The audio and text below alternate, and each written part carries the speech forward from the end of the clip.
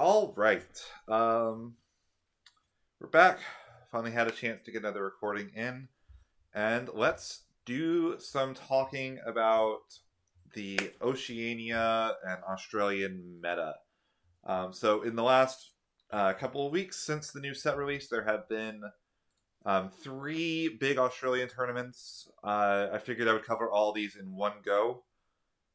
And then I'll have a second video where I'll try to cover some of the continental qualifiers and stuff from Europe as well, as kind of a prep for all my European friends and uh, folks that are going to be going to the European Continental Championship. Materia Cup Good Games Adelaide. This was a full month ago now. It was one of the first events of the new meta after the Portland Materia Cup. I won this event. I have a full breakdown on the channel. Go dig and find it. All of the games are up on Red Lantern Superman's channel now as well. If you want to go check out the games from Top Cut, you can kind of see my path to victory. At some point, I kind of want to go back and watch those and kind of give some thought processes, but it's Refugee Control. I think it's a pretty standard list at this point. I think the only quote unquote bold decision I make is I still refuse to play Three Zidane. For better or worse, I like the utility of a lot of the other cards that I'm playing. So, deck is fantastic. Let's go over some of the more colorful stuff here. So, second place was just monster control. This is an extremely dirtily deck. If you don't know what that means, it's this deck wants to just go nice and slow and take its time and build up all these monsters. It's on 8 forwards, which is really interesting because it means that the Shinryu is pretty much always live. I think the only card that doesn't interact well with it is Silver Dragon is a monster that can't not be a forward. Everything else is only occasionally a forward. This honestly reminds me a lot of almost a Japanese style list. Just the way that it plays to extremes. We're on 17 backups, we're on 20 monsters, and we're on just the 8 forwards. And Mira is here for kind of a situational utility. She's kind of a forward in some ways, and in some ways she's really there to be additional costs on monsters and to help the stall game plan.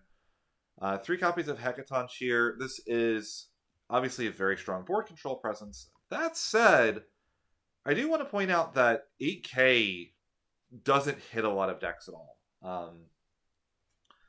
Of the big decks right now, Mono Earth is often going to keep over half of their board intact through this. And Chaos. Chaos has 3 9Ks on field.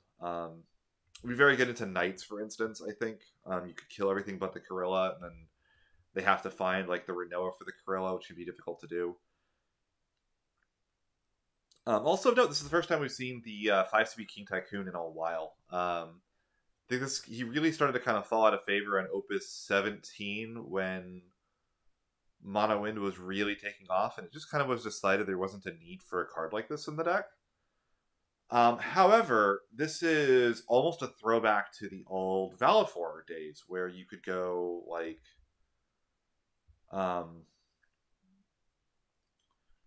way back in the day, there was an old meta deck that was just a bunch of monsters that could become forwards, and you would build them up, build them up, build them up, build them up, build them up, and then you would Valifor everything back to hand, which is a very difficult card to interact with, and then you would just animate all your monsters and swing for game. King Tycoon can perform a similar role as can Shantoto and Hecaton Shear and Matoya. So we've got a lot of board wipes. Shinryu is another one. Shinryu in decks with the Tomos as well is so good. You can play Shinryu, search a copy of itself, even paying full retail, go to combat, attack with the Tomos, and then Shinryu special using the newly activated backups you have. It's so strong. Sarah can't search King Tycoon. More likely, she's going to search Epitaph to go for Mira. Makes a lot of sense. I think we're a little light on wind backups in general if we're trying to have the wind splash. I get the idea. The Evray and the Atomos are so strong, but I do almost wonder if we were better off just cutting the wind, playing Earth Water, and then just running the like the Silver Dragon as a back attack off of the Animus is really cool, and you could also like get the Atomos into play off of like a Tyro or something. I don't know. Like the Atomos is so strong. I mean, maybe you could just run like Realm as well in your forward slots to get the Realm and Evray out and use that to ramp your backups. Stiltskin obviously also is really cool. Gets your Mira or your Evray, but it's definitely a really interesting list. These are really difficult to play against for some decks. In particular, the Refia control list does not really have a good answer to monsters. And actually, some builds of Chaos can actually struggle against this deck. You can go Mira Zombie can kind of prevent 3 points of damage, and the Chaos deck can't really, you get like 1 bullet with Lightning if you're not on Gilgamesh, and if that's the case, then they just need to not die to the one turn where the Lightning comes into play. So definitely a really interesting list. Moving right along. Third, Mono Earth. This is pretty standard. This is kind of just what I would call the fixed version of Ryan Chen's list from Portland. We do have one Chaos player in Top Cut. This is, of course, the infamous Richie with a Gilgamesh Chaos list. There's 2 different builds of Chaos going around. There's kind of a Water Lightning, and then there's also the it's like Ice Water one, I would say. There's some cool stuff here. Using Realm to get out either a Cleone or like even Realm play Buckaboo Flan is kind of like getting a Theodore out sometimes. When combined with like the Chaos, you end up with like a pretty competent discard plan actually, and like a resource denial. I think the only thing that I see in this list that I'm kind of questioning is I think the Lufenian should maybe be Delita. It's nice to have access to an ice backup, but like Lufenian can't hit people in the face, and she's very dead after the Ezel and the Larsa. If you go for instead Delita, you have something that can do damage, something that poses a further threat on field. You have another 2. I mean, they're both 2 CP, but so it doesn't help the Larsa. But I would have liked that. Definitely an interesting list, though. Again, it's very strange. I've been doing I do a lot of research on the game, and Chaos is not performing outside of Japan. This deck is doing incredibly well in Japan. It's doing pretty well at getting to Top Cut, I would say, but I also do know that in the North American Continentals, the most common deck in the room after Mono Earth was Chaos, and it did not have a high conversion rate. So I don't know if it's actually a player skill issue or deck building issue, what it is, and what the Japanese players are doing, but it's doing like extremely well in Japan. Like half of Top Cut is always this deck, and it is not performing elsewhere. Maybe everywhere else is just more prepared for it, which is strange because I would say Japan usually is very good at dealing with logical extremes, because that is what Japan does. They will play the most degenerate control, the most degenerate combo, the most degenerate aggro decks possible, and they know to prepare for stuff like this. So it's very interesting, just something to keep an eye on for sure. One of the most interesting decks here, we had a Wind Water monster list. I was actually rooming with Justin at the event, so I actually had a bit of input into some of this deck. But this is like a Wind Water Crystals, like X and Melee package. The baseline for this a long time ago was like the Steve D video. But let's kind of go bit by bit here. X and Melee is a really, really strong card. Being this Schrodinger's 9K, that's also Schrodinger's Untargetable, that also can play cards like Yuna from the deck. I think that people have been sleeping on this card since spoiler season, and I think that it's really starting to show how powerful it can be. As a part of that, we do want a bunch of 3-cost water forwards. Our targets, we have Glaciella, obviously a very, very strong card, especially in a monster deck that takes advantage of character count stuff. Witch of the Fens, again, monsters, loves that. and one copy of Rahal. Oh, and Yuna. Yuna is like Yuna's a good card. Between the stuff like the Buddy and the backups like the Waka, Brother, Evray, Piranha, Yuna just kind of gets better and better over time, and then she does really get strong on damage 3. Um, the other tech card in the 3 slot, we do have Edge. Because there's so many crystals, you kind of end up in this weird situation where Edge does a lot for you. Maybe you need to protect your Glaciella from dying to Amaterasu. Now you can pay 2, pull Edge out. Now that Glaciella lives, we're already generating crystals with our Dragoons and Oracles anyway. Maybe we need to protect an Exen Mill. Like, there's just so many situations where this Edge is actually just really good. It's incidental break zone hate if you need it. It closes games out. You can bring it in, haste it, kill it with a Witch, bring it back, swing in again, and just kind of keep going as for as many crystals and cards as you have in hand. 3 copies of Realm, needs no introduction. It's one of the best cards in the game. 3 copies of Tidus. This is here for a couple reasons. Obviously, it's a great EX burst. Pairs very well with Tros. You can kind of have this be like bounce a thing, draw 2, gain a crystal, which is obviously really strong. But alternatively, it is the best card to be playing with Yuna. Yuna plays any character, so you can actually play backups off of Yuna, which is a thing I didn't know. You can play backup, you can play like a Piranha if you don't have better targets, but in general, you're looking to play Tidus on damage 5, which puts this deck in an awkward situation where like you have multiple damage thresholds, like damage 3, okay, well now that Atomos is live, damage 5, now the Yuna is completely broken. So really cool to see that. 1 copy of the Goddess. This was one of my recommendations. I know that Justin said he didn't love it on the day, but it is like the most effective combination. Like it's decent slot compression. It's an okay board wipe, even if it's a slow one, and it's breaks on hate, which is nice.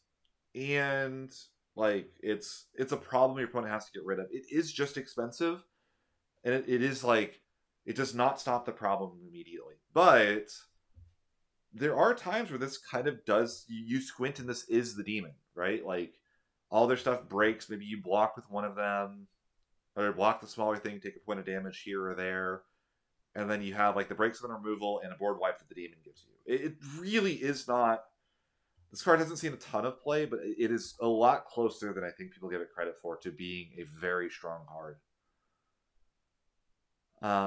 For the monsters, Evray, 3 Piranha, 3 Apkalu. Those are a 1 cost for Realm, all of which are very strong for different reasons. Only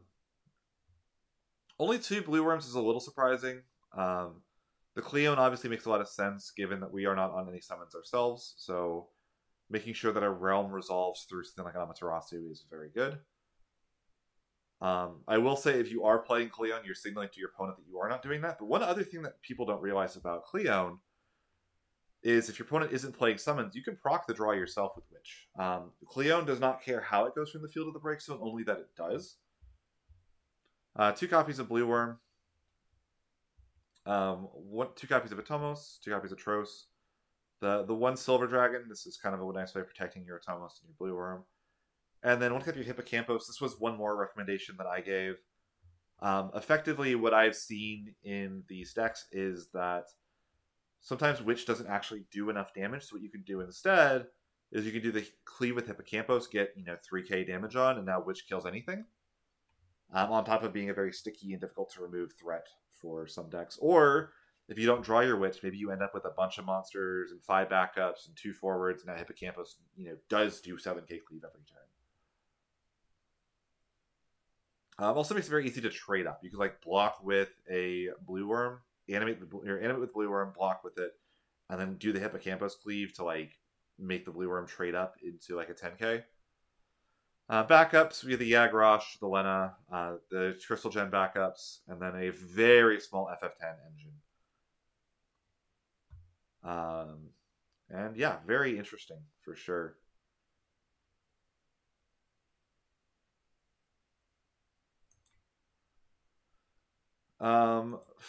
Nathan's Firewater Warriors. We'll see a bit of this later because this won the Games Portal Ringwood Continental Qualifier. But I would say this deck has kind of almost become like the backbone of the metagame, like the quote unquote third pillar in a way. At US Nationals, this was like the best other performing deck that wasn't the Mono Earth. There were a lot of people playing this like Fire Water Warriors deck. If you're not familiar with this deck by now, you definitely should be, because I would expect to see a lot of it. And really, it is just like Tyvis is a board in a can card. You can kind of go one backup into Tyvis, Axstar into like a Zidane, and you're kind of off to the races. Next turn, you play a Furion off of the Tyvis. Like, Tyvis presents a threat your opponent has to answer and doesn't necessarily want to, while Zidane makes those answers harder to find. This really is kind of the backbone of the deck and why it works. It's strong. I'm not a big fan of the Susano, for sure. That wouldn't be in my list. I would probably just run 2 copies of the Demon instead. But I do kind of understand why it's there. It does give some reach that maybe the Demon doesn't necessarily give. And yeah, very cool list. Yeah, give it a shot yourself so you know how to play against this, because I would expect to see a lot of it at any given large tourney. This is the other version of Chaos. This is the Water Lightning version. Some really cool text here that I even remember. Mist Dragon in Chaos, you need as a way of kind of playing defense against other Mist Dragons is kind of cool. I do like the Odins. Thornton, I think, is a little expensive for Chaos. I would be worried about not having enough to do things, but it does mean that like our own Luna Freyas are actually a lot better. And Luna Freya is actually kind of nice in Chaos because you're kind of a combo deck in a way. I've heard people like say, well, it's like it really is almost like a combo aggro deck. And Luna Freya to dig for those pieces, and then you hit a Thornton, then Luna Freya gets any of those pieces for, you know, not much more expensive than Leo, because we don't have the backups anyway. A little surprising to not see the Ezel, especially given we're on like the 2 Vanille, but I do sort of understand like the read is very good. It's definitely a cool list. We're not on Cleone in this deck because we're on our own Mist Dragon and our own Odins for our Lightning, but a little surprised to see the Upkalu, because I don't think we have a lot of ways of making a big use of it. I almost wonder if that should have been like a Piranha, but I guess like you're not taking damage, so the Piranha isn't actually any good. Yeah. And then lastly, we have Alex Wells with Mono Earth. Alex Wells is a testing partner of mine. I'm pretty familiar with this list, and it's very standard Mono Earth stuff. So let's go to the Games Portal Ringwood Common Qualifier. So here is Nathan's list. He did get rid of the Susano for this one. This looks like, to me, like the stock standard. Like, this is the build of this deck that you should be kind of playtesting against if you want to know what this deck is like all about. The only other thing I will say about this deck that's interesting is your backups are like water primary and your forwards are fire heavy. That said, you kind of a lot of times, like I said, you want to get just the one backup for Tyvis anyway. It almost doesn't matter what color that is. You'll have a fire card to play it So, I was there on the Refia. We have a 4-color Good Stuff deck with a Darkness Manifest as well. And yeah, this is kind of like a Fermelda control in a way. Like, we have like the Fermelda, which is a card that is a lot better than I think people give her credit for. To the point where even on the 3 Shantoto to enable the Fermelda. Again, you see those backup counts really starting to balloon in these decks, trying to guarantee they get to those. I want to do a video discussion on that later. For a long time, the logic was, 14 backups, 13 backups, going to squeeze down to 12, and now we're right back up to 17, which is so interesting to me that like the number of backups in decks is actually going up over time and everything, but like, or it's going way down. Decks are playing very few backups or a lot of backups, it feels like these days. I think a lot of it has to do with the way the Limit Break deck impacts what backups are meant to be doing now.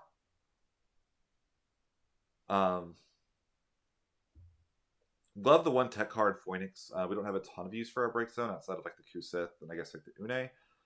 But having a 4CP kill something that also can kind of do damage later on is very strong. Darkness Manifest as well. If we can get the right colors of cards in the Break Zone, you can kind of I kind of like Darkness Manifest in any deck that's running the Claris, Edgar, King Tycoon, Lena engine because there's a good chance that some number of these are going to end up in the break zone over the first couple of turns, and you just have to find the fire card for Darkness Manifest.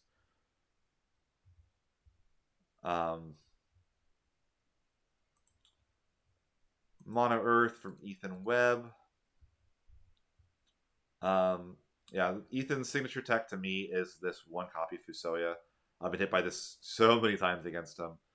One copy of Backup Breaking Heka. I've considered this as a way to try to win the mirror match. You can go like Backup Break Heka plus an Une. Now all of a sudden their Neo X deaths are punishing them so much harder, especially if you could factor in something like maybe a Fusoya earlier to like bounce a backup or something. And one copy of Riku. This is kind of a like play by preference card. She shows up on occasion in these decks. Kind of be ready for her. But also of note, like she's kind of like another Leo in a way, but she is more expensive to get down than Leo. But you also can like trade a card in hand for the best Earth card in your break zone, which could be really cool with her.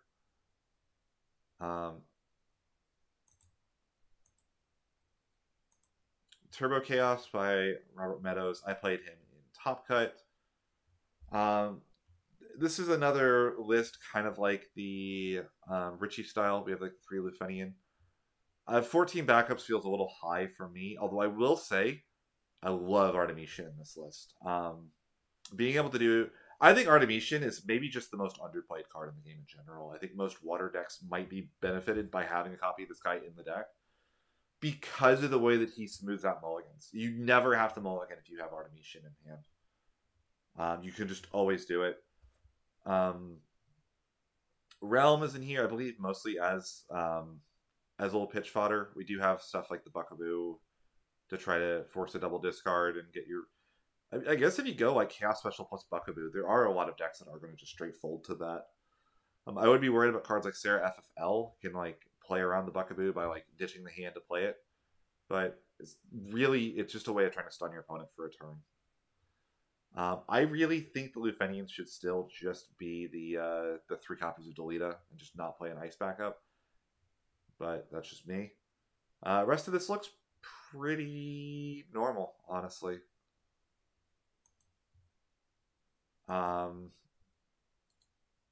Scroto Kelly.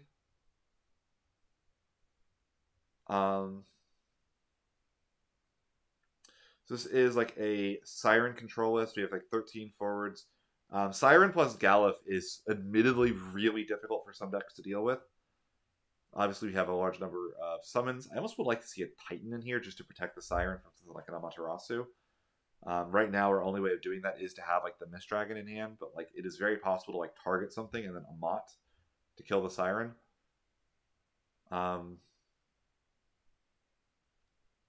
Interesting to see the Gilgamesh as well. I don't love this card still. I think that the maintenance cost on it is just too high. Even with like, it seems like it could be strong with the Siren to protect it, but it also has kind of its own built-in protection. It just seems so expensive relative to like what the Galuf does, or like the Une or any of those other cards. Love the Animas in here as well. Anima in any kind of control deck I think is really strong. Just get it out of here. I don't want to see it again. Just really strong unconditional removal, especially paired with the unit, and it can cost 2 potentially 2 CP. We both draw a card, and something of yours is removed from the game is really strong.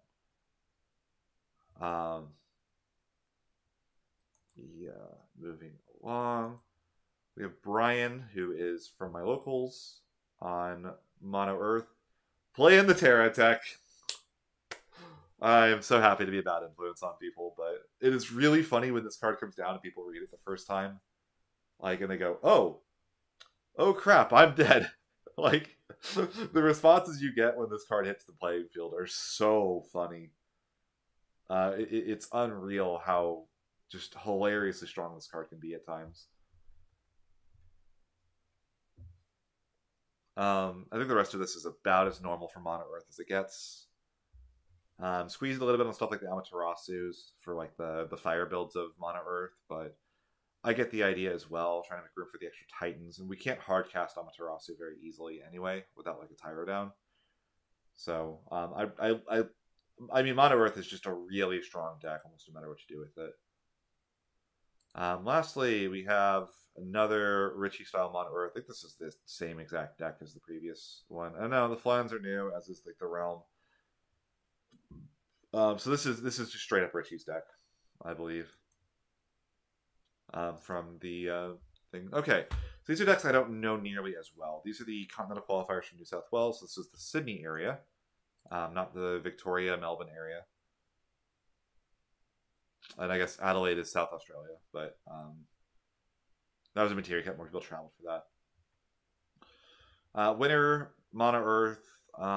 Nothing surprising here whatsoever. This is about as stock standard as it gets. You see, like the text slots, like Suzuhisa, are sometimes, not always, in these decks. But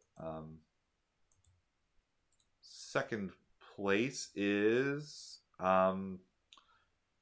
a Refia control list, but with a little bit of a difference. It looks like we're on like the King engine for our backups, so a lot less Warriors of Light in the deck in general. Still up to 25 bursts. Claris, I don't hate to get the King Tycoon. It's not bad. Edgar, you can use and just kind of break later on to play like the Luna from hand. That makes a lot of sense. And the rest of these are just Warriors of Light. So yeah, it is like Refugee Control with a little bit of strangeness in the backups, running for Melda as a tech slot over like where I'm on the Terras. And we slimmed down one Mist Dragon to make room for some of the cards. I'm seeing this Lunith show up a bit as well, especially in Japan as well. I've seen 2 of this Lunith and 1 of this one before. It's definitely interesting, something to keep an eye on, and know that it could be a possibility if you're against a Raffia deck that you could lose all of your 5k forwards. Rob Barron on Chaos. Rob is the person who I mentioned in the last video that is big on Ultimecia in Chaos. I'm almost surprised we're not on like an Adia or something here to like also go further and just like give up on stuff like the Ultimecia maybe, but it's an awkward situation, right? Because the deeper you go in this, the worse Lars or Ezel gets, the less 2 cost you have. So maybe we just need it for that. Same thing. I really don't like Sophie in Chaos. It's just, I get the idea. It's water, it's earth, it costs 2, but like we could almost run Vanille in that slot, and maybe we actually cast the Vanille. I do think that like, yeah, it's definitely interesting. Cleons are really solid. A lot heavier on the Odins as well than I think you almost have to be. Like, it's interesting because like the idea behind running Odins in general is to power up the lightning. So it's like, oh, I'll put the best Odins with a burst in. Sure, why not? And it's like, the other question I have then is, why are we not loading up on lightnings? Like, shouldn't we? It's like, oh, well, those aren't bursts, but we have 6 bursts. Like, we're not bursting as a game plan. This is like a random thing that will occasionally happen and help us. And in that situation, isn't like maybe like 1 copy of the 3 CP lightning really good? Or maybe like there's a 2 CP haste lightning that like you could play and it bounces to hand at the end of the turn. That would pitch into Ezel, and if you mill it, you can remove it from game to play lightning and kind of cascade 1 extra lightning down. I almost wonder if like that's better than the Odin would be, right? In this situation. But I will say it also is very funny to imagine Ultimecia-ing somebody.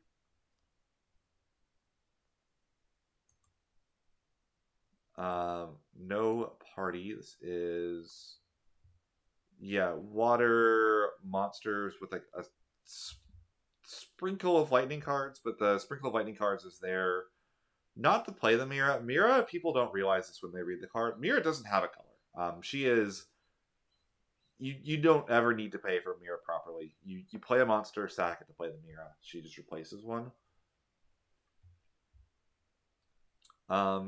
This deck is, ooh, whoa. I cannot believe we're not on Larsa here. I mean, I guess we want the EXs off of all of our backups have EX bursts, which is nice, but that is an interesting backup lineup. 3 copies of Live 6 trying to survive against Chaos.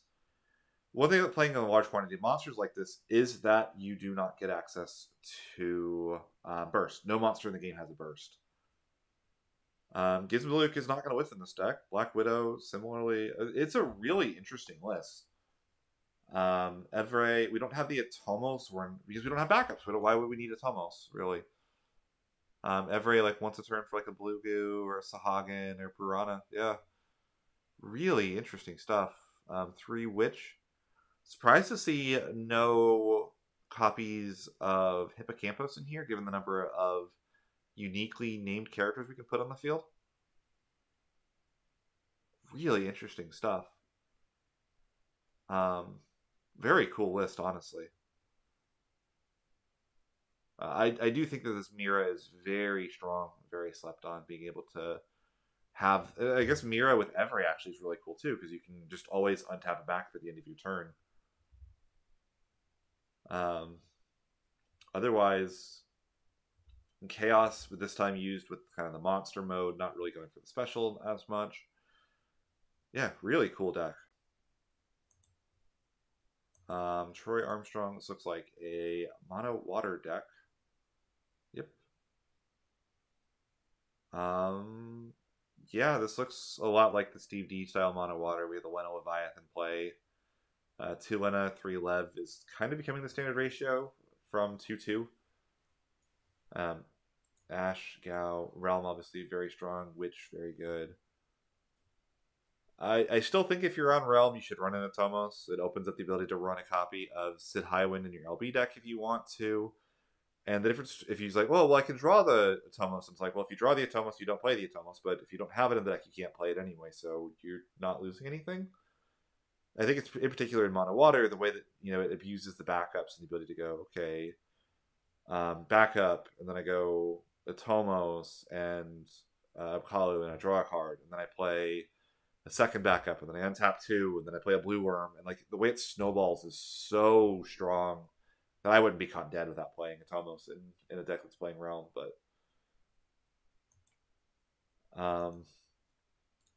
Richie on what can only be described as the Richie deck, which is like this FF8 stuff. Fire Lightning FF8. Of note, by the way, I don't know how many people follow this. The best deck in L3, it's not Warriors. It's not Knights. It's not even Gigawall. It is FF8, like hard FF8. Like, no backups, Lufenian FF8. Like, the FF8 cards are really strong and really pushed. And I do have to wonder if there is a constructed FF8 deck that people just have not gotten into Top Cut yet that is as strong as the other stuff people are doing. I don't know if the L3 Championship is on here. I don't believe it is. I'll have to go. Maybe I'll go add it at some point for other people. I'm going to pull this up just because I want to talk about it a bit. Sorry, you guys are going to deal with a tangent for me talking about more of Japanese meta.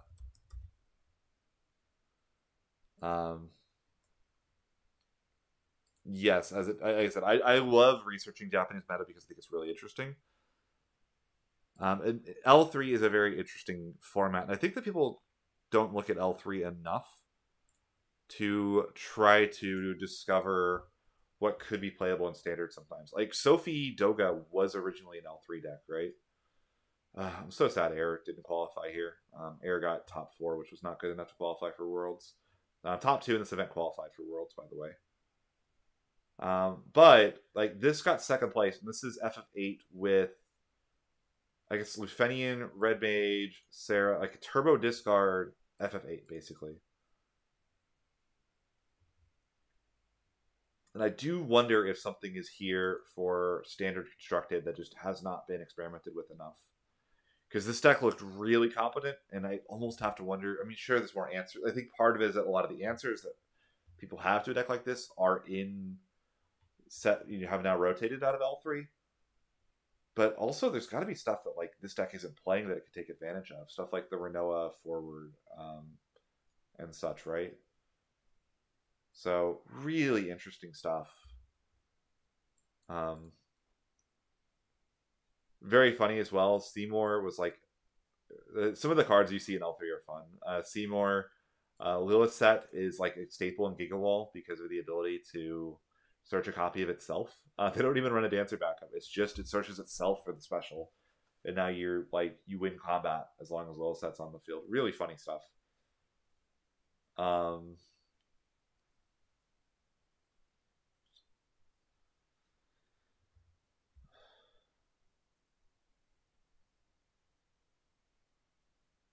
but yeah.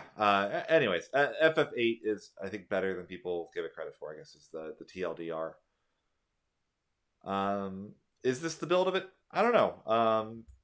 We kind of get to splash a little bit of wind because of Fujin, and the Bart's is definitely a card I did not expect to see here. Bart's is cool. It's like literally a free backup. I could see the usefulness for it.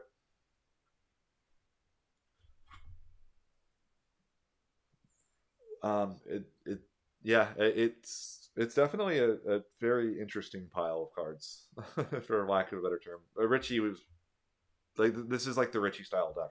I really don't know how to explain it, other than that, like Richie plays stuff like this and it'll work for him.